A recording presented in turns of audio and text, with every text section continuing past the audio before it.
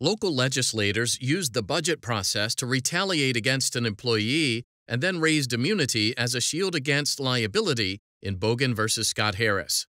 Fall River, Massachusetts had a Department of Health and Human Services with one employee, Janet Scott Harris. Scott Harris briefly supervised Dorothy Biltcliffe. Because Biltcliffe talked about her colleagues using racial and ethnic slurs, Scott Harris prepared paperwork to fire Biltcliffe.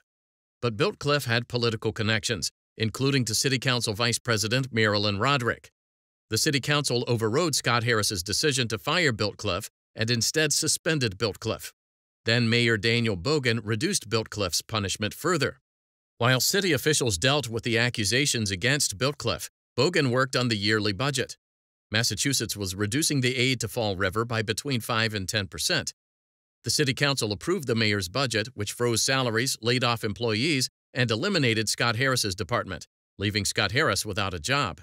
Scott Harris brought Section 1983 claims against Bogan, Roderick, and several others involved in her termination.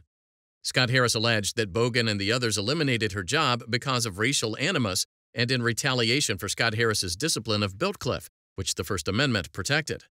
At trial, Scott Harris lost her claim of racial discrimination, but won her retaliation claims against Bogan, Roderick, and Fall River.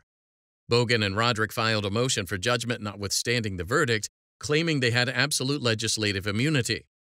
The district court denied the motion, reasoning the budget wasn't the result of neutral legislation, but an individually targeted administrative act.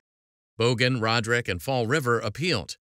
Though the First Circuit found for Fall River, it affirmed the verdicts against Bogan and Roderick. The Supreme Court granted cert.